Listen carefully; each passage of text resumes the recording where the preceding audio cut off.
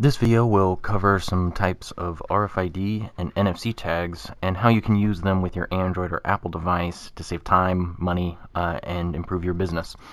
Up first, we're going to talk about NFC or near field communication tags. These are also called high frequency tags.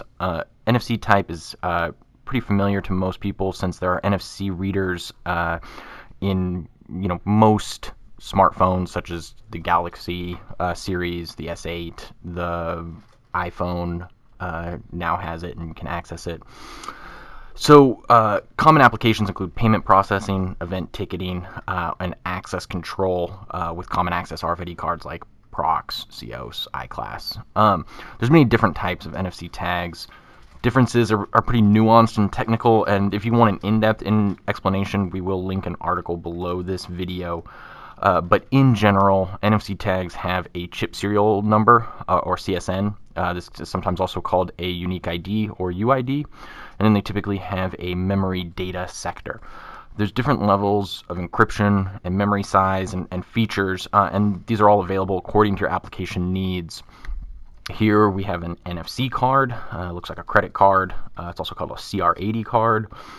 Here we have a wristband, both one-time use and reusable, good for events, conferences, parks, that kind of thing. And we also have here sticker tags, which can be applied to assets, existing IDs, cars, and so forth. These tags can be read with a Bluetooth RFID reader like the idChamp and ScanFob brand readers, and in some cases you can read it with your smartphone. Android phones and tablets typically have a built-in NFC reader that can read some NFC types. iOS phones also have a built-in reader, but there are a lot more limitations on the iPhones. We'll link a video down below that talks more about that. It's also important to note that the idChamp readers, they offer proprietary abilities in terms of reading access control badges, which you cannot read with any Android or iOS phone. And we'll show some attendance applications in another video as well. So how can you leverage mobile NFC technology in your organization? The most common way is to improve accuracy and save time when taking attendance at events or meetings or trainings. Here we're going to show two real case studies, one that was a brand new implementation of RFID and one that leveraged existing RFID access control badges. So Salt Lake City Comic-Con had a problem. The event was a huge success, but long lines at the entrance were causing some frustration.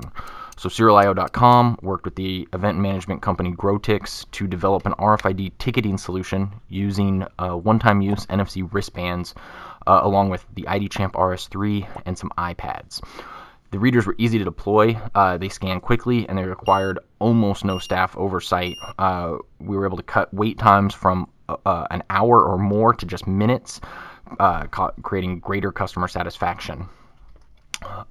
In our second example, we'll talk about how staff training is a critical part of any healthcare organization. A national senior care provider was using pen and paper to track attendance at trainings, and the results were inaccurate. It was time-consuming to enter them back into the system. The company already had existing employee ID cards that used HID Prox. Serialio created a mobile training attendance app that allowed them to download their existing employee database, schedule classes, and then take attendance at those classes using an Android device and the RFID card and an idChamp RS3. And then they were able to quickly and easily issue reports. So how can mobile RFID and NFC benefit you? Call Serialio.com today to discuss with a solution specialist.